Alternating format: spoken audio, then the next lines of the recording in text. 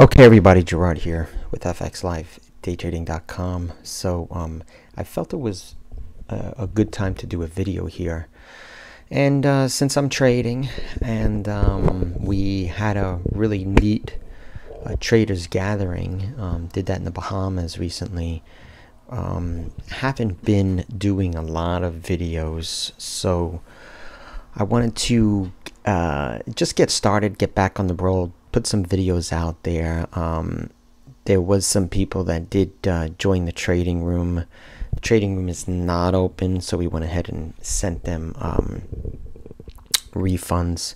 And web designer forgot to take that link off, but join our mailing list, and when the trading room opens up again, you will get an email. Okay.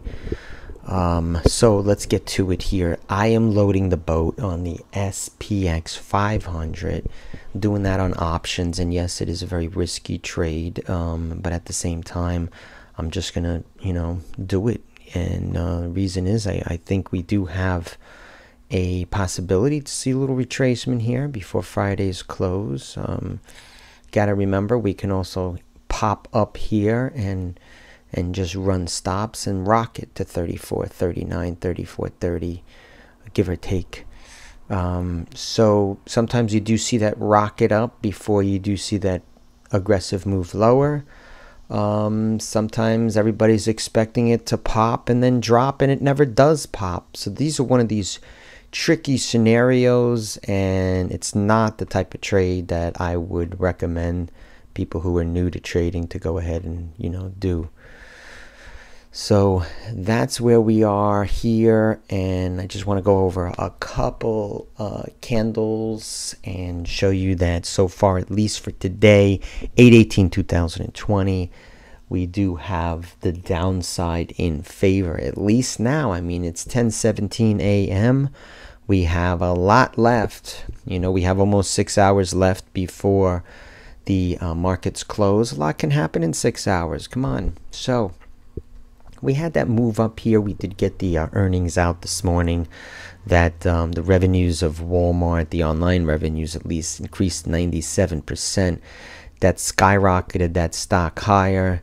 Of course, that was advertised before the market opened on CNBC.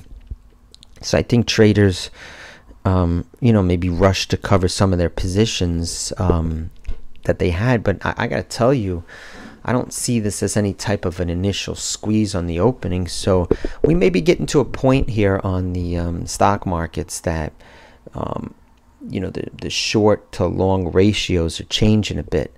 I think that we have now a lot more people that are just staying on the sideline in cash, waiting for a move one way or another, where this time last month you did have a considerable amount of shorts.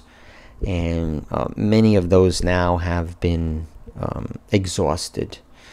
So from a daily trading standpoint, we're looking bullish. I don't know how long this is going to last, but I mean, this is a 15-minute chart here, and you can just see we had that reversal candle, and then a follow-up reversal candle, a pop through this trend line, and then some buying on the trend line. And right now, a little bit of buying, and this is really micromanaging the trade. If we jump up to the 1 hour chart, you can just still see that it's setting up for maybe some moving average crossovers to come into effect, and kind of looks like we may make our way down to the 33.50 by the time Friday comes around.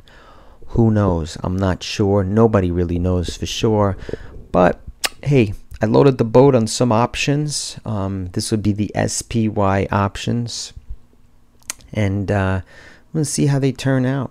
Okay, just be sure that if you're going to go ahead and dabble in things like options, that you exactly know and understand what you're doing and the risk involved. That's about it. I'm going to get back to trading here. It's 10:19.